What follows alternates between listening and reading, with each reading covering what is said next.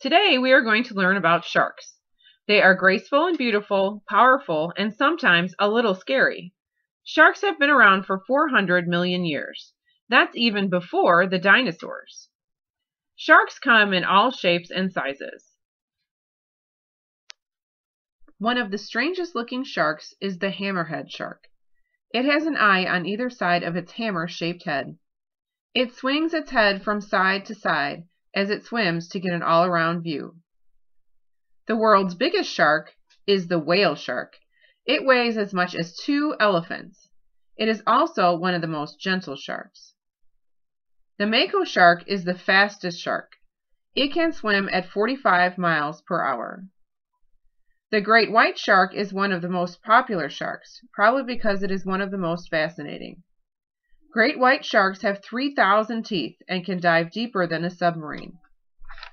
The great white's only enemies are people and orcas, or killer whales. Why are we so afraid of sharks?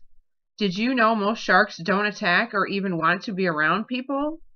We kill over 100,000 sharks per year, but there are less than 100 shark attacks on people every year worldwide.